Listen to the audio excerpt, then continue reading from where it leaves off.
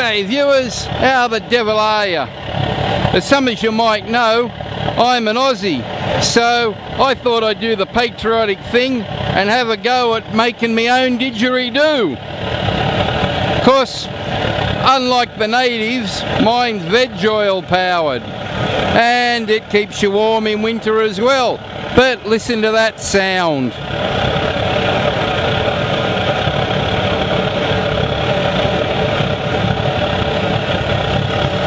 There's enough heat there to keep the whole tribe happy.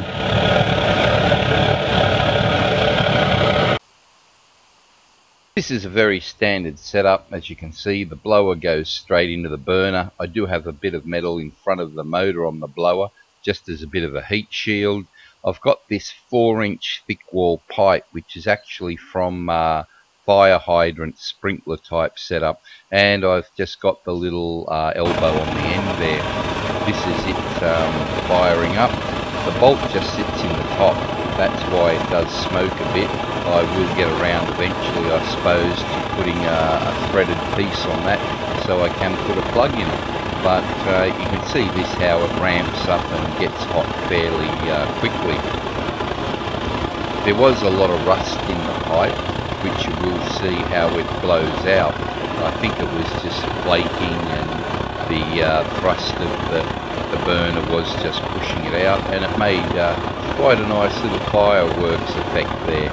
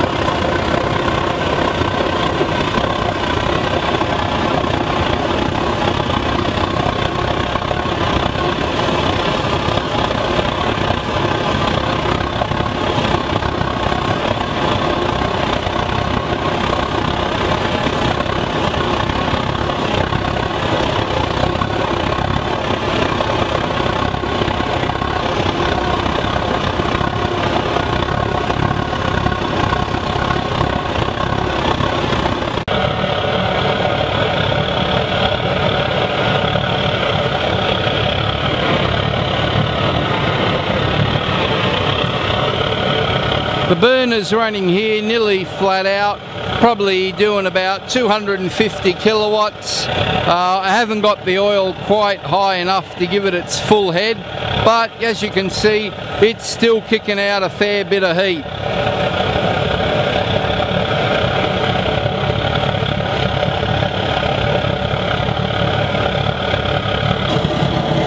Okay viewers, well, to show you I'm a man of my word, I'm going to do our safety tip for this video.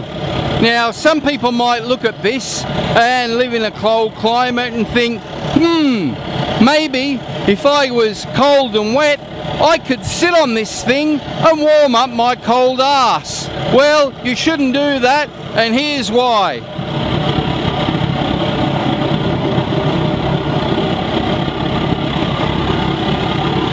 That's what'll happen to your ass if you sit on one of these. So there's another helpful safety tip to keep the stupid alive and kicking one more day from the Oil Burner channel.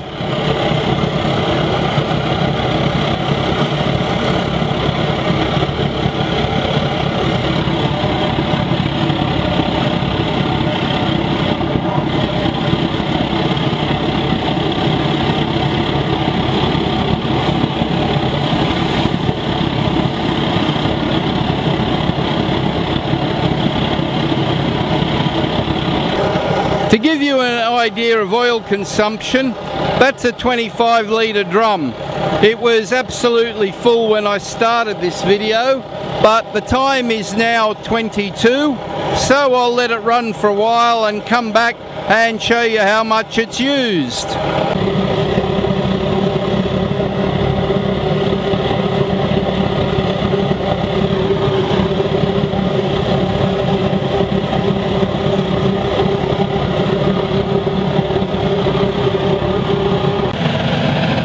I think the thrust and the bit of the pulse jet effect I get has actually vibrated that pipe off the end of the burner a bit, so now it's just in free air.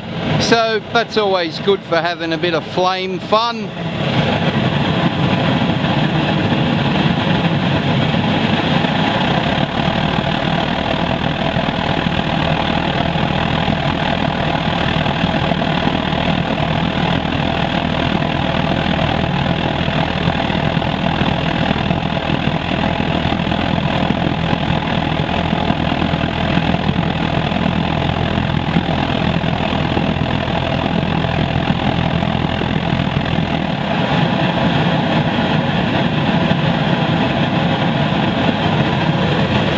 Had to back it off there.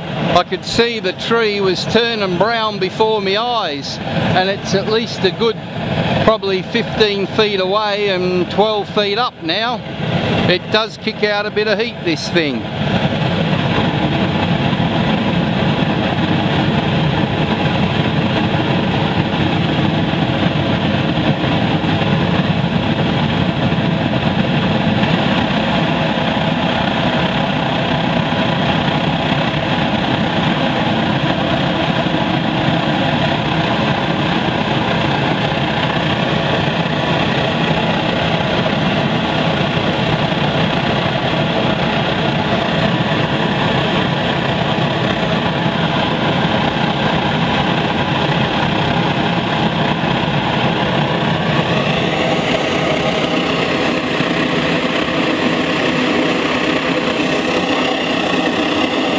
Not even full thrust.